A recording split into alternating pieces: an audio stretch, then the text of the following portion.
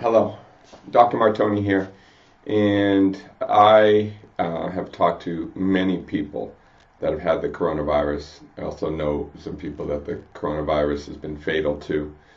So I wanted to record this video to let people know that it is why it is super important to really to prevent the coronavirus from going deep into your system. Really, how you treat it once you get ill or you get sick plays a critical role at how deep it can go. And let me explain.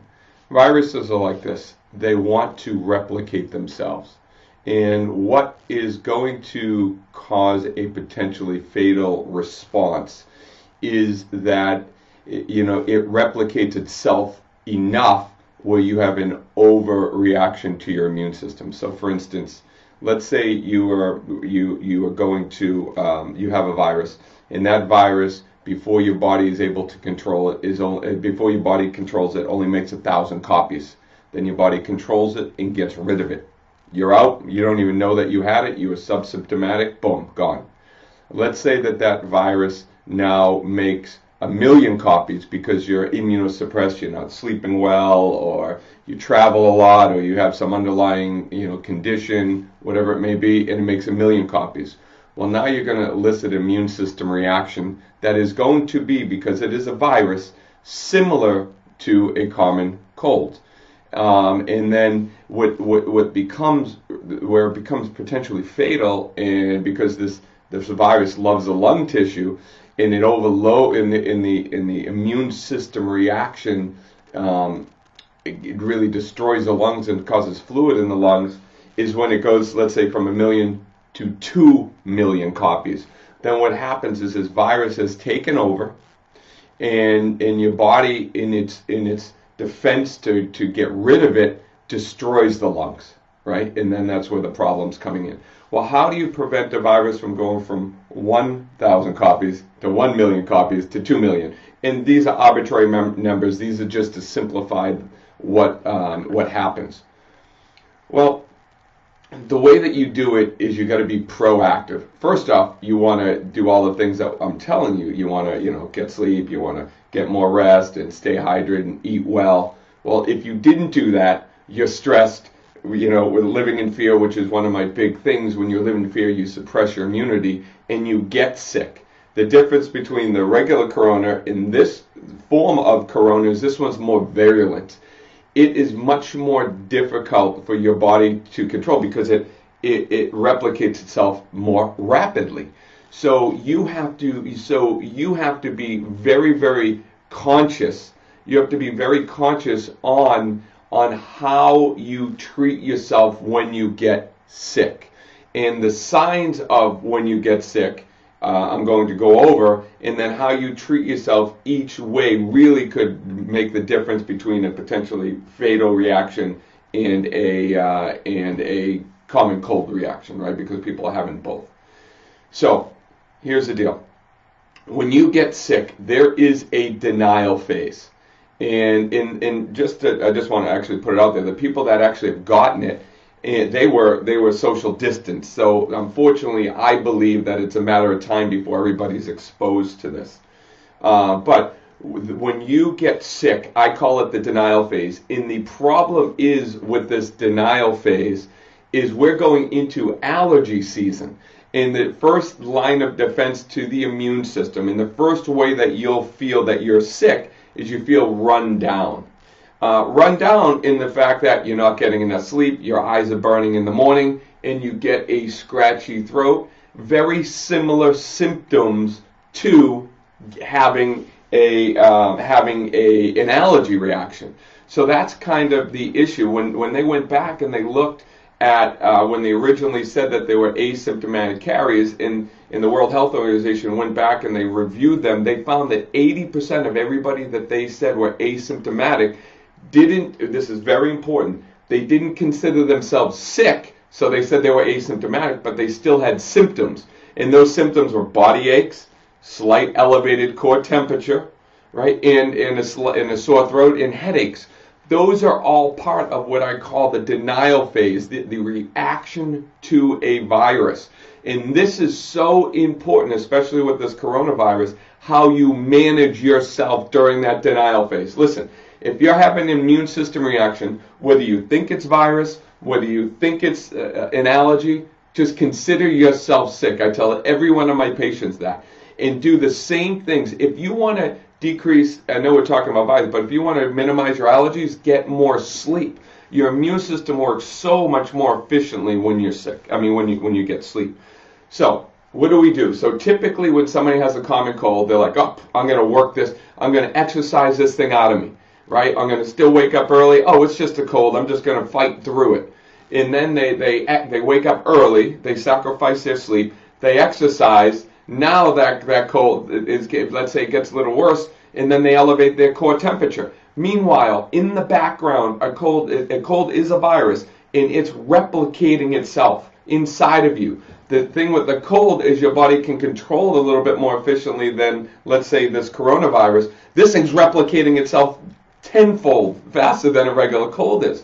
So if you're managing this if you're managing when you get sick like you do a regular cold, this thing can get ahead of you. So now let's look at the next step. So usually the core temperature elevates. The reason why your core temperature elevates is because your body is trying to fight the virus. Your body's immune system works more efficiently at a higher temperature. Your body's function as far as everyday life and going around, your body when you have an elevated core temperature wants to sleep, it runs you down. We as fast-paced people, we don't like that. So we take a Tylenol or we take a non-steroidal anti-inflammatory. We bring down our temperature. What does that do? That makes you feel better, but boom, boom, boom. That virus is replicating. You are now chasing that virus deeper. So it's like, woohoo, yeah. Forget about you. You're feeling good. You're exercising, which you're already worn down, and then you're taking an aspirin to bring down. You're feeling better, but in the background, this thing's growing deeper. Then the next thing, that sore throat goes away. Bang! It goes right into the sinuses. And now what will happen is people will start. You'll start blowing your nose really hard. And what does that do? I used to give myself sinus infections every single year because I was a blower. I wanted to get it all out of me.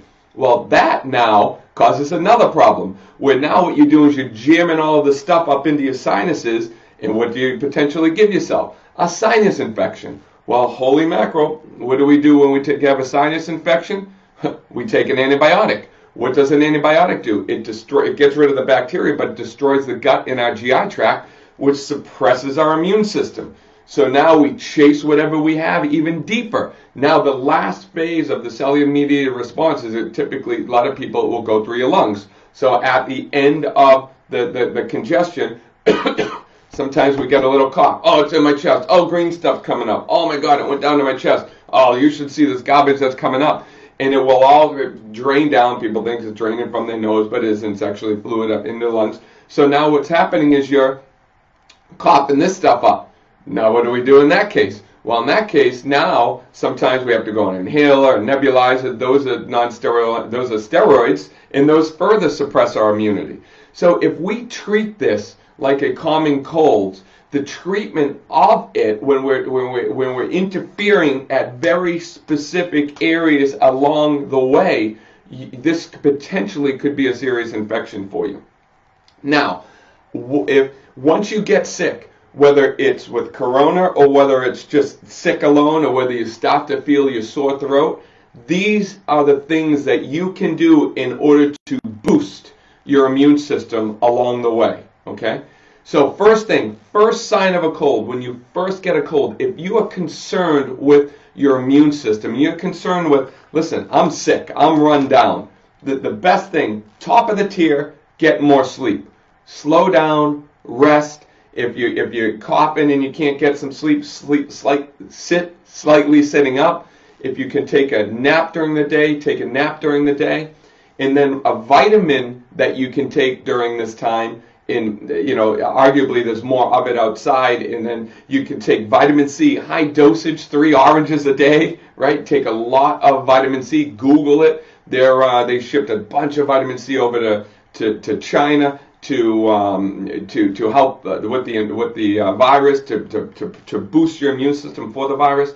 Vitamin D, get your skin exposed to the sun. Those are two really good things that you can do when you're run down. You take a nap, get outside, get your skin exposed to the sun, or take a vitamin D supplement. You can take as much as 50,000 IUs, at 50,000 IUs once a week. You can do something like that, and then just take more vitamin C.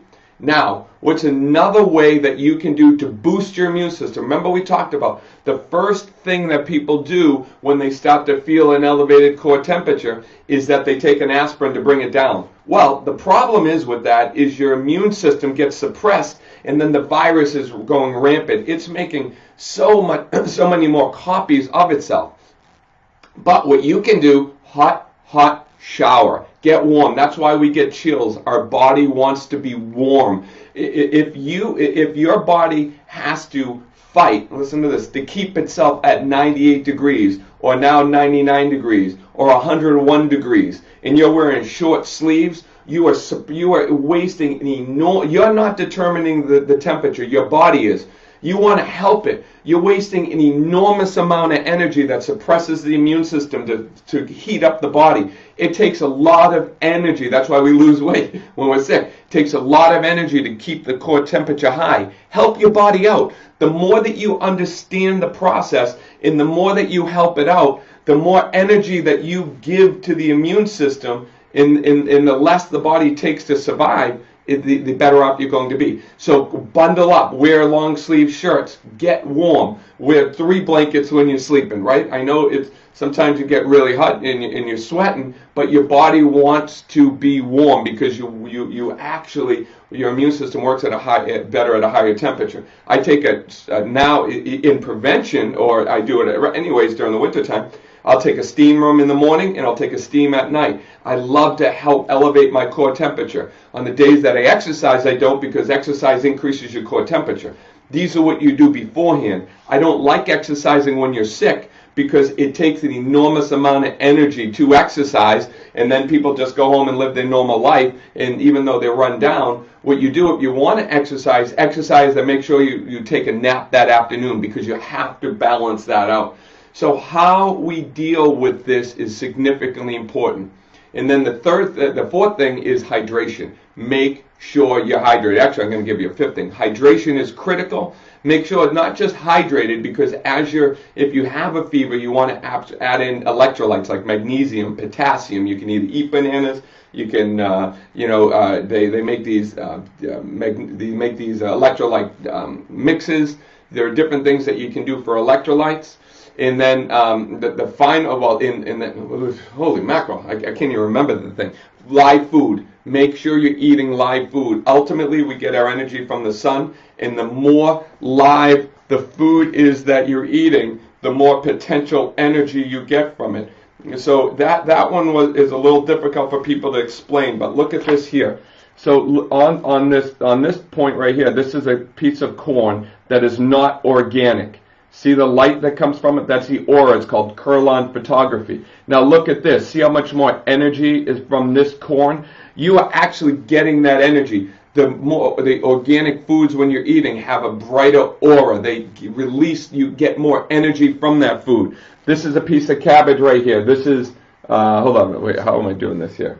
So this right here is cooked cabbage. This is live cabbage. When you cook food, it breaks it down and you don't get as much energy from it.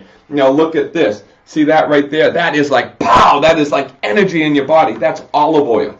So you can look at like superfoods and foods that give you more life versus food out of a can. In the healthier food that you eat, the more energy it gives you. And then as a chiropractor, I believe that keeping your spine in line helps improve the function of your nervous system. And when you improve the function of your nervous system, you improve the function of everything, including your immune system.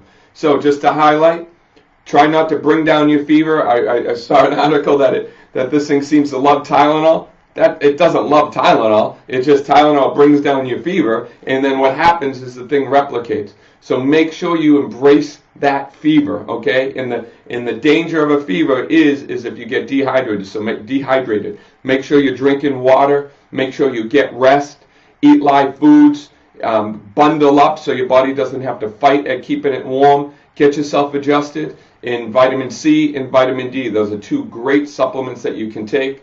Be safe, keep your family safe. If you have any questions, comments, concerns, type them down. No concerns. If you have any comments, constructive comments would be nice. I love, oh, you're doing a great job, Doc. I really appreciate your videos. Maybe something like that. I'm trying to do this to, if this one video is able to save one life just by teaching people the ins and outs about how the body works and really encompassing and embracing with love, the aspect of humanity, in that people are in control, and you're in more control than you think. And how we, hopefully from this, how we think about our health, how we respect our health, hopefully as a society we come out of this healthier, happier, and more loving. Thank you so much for staying connected, and please help me share this message and get this out there. Thank you.